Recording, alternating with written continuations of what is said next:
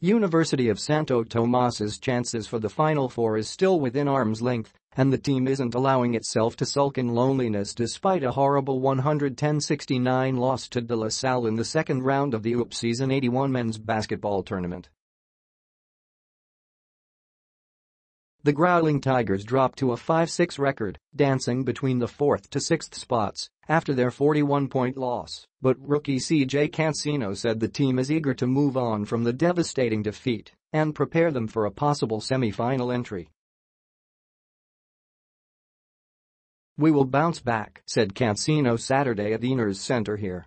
"We will watch what we did wrong and what didn't do.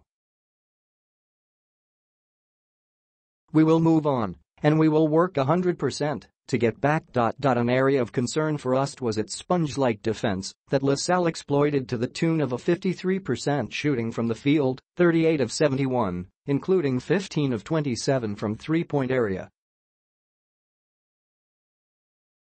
And as the Green Archers found their marks, the Growling Tigers failed to find their stride. Us got colder than the mountain air and tallied a 20 of 60 shooting mark and also turned the ball over 23 times, allowing the Green Archers to score 28 points off those mistakes.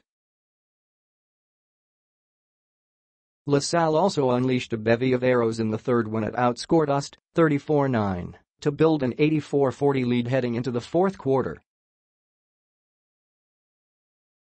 "I think they played their A game, and what happened to us is we couldn't shoot," said Cansino, who had 14 points and 9 rebounds.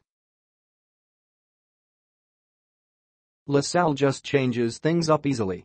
We have to figure out what went wrong on our part